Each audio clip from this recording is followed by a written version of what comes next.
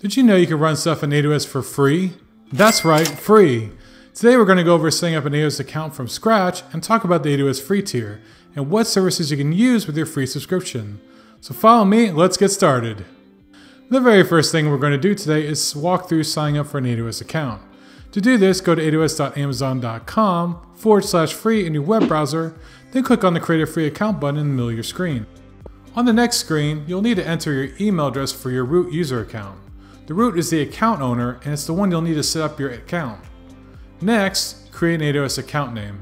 Don't worry if you pick the wrong one, you can always change it later. After that, click the Verify Email Address button and then open up your email, and you'll need to provide the one-time passcode that AWS sent you on the next screen. On the next page, you'll need to create a password for your AWS root account and enter it twice. Make sure to take note of this password and keep it somewhere safe. Click the Continue button when you're ready to advance to the next screen. After you've verified your email address, you'll need to fill out your contact information. The first question is asking if this is for a business or a personal account.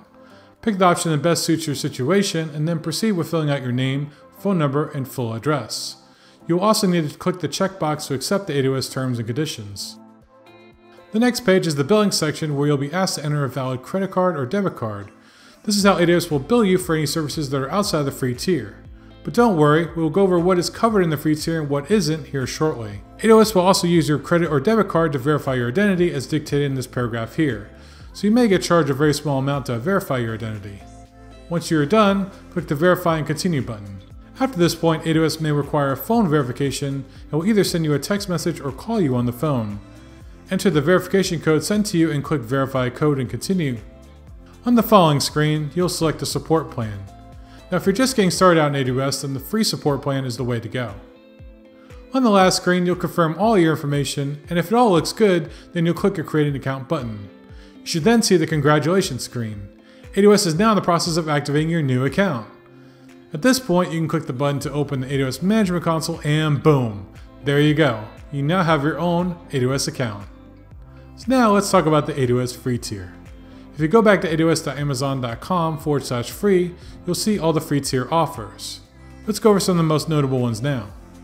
The one you'll probably use the most is EC2, which is basically a server in the cloud. The free tier offers 750 hours per month for 12 months. So basically you can run one EC2 server for free for a year. The most common EC2 instance in the free tier is the T2 Micro platform, however there are a few others now. When using the Launch Instance Wizard, pay special attention to the instances that are listed as free tier eligible. If you don't see this, then you will have to pay extra. Now let's look at another free tier offering.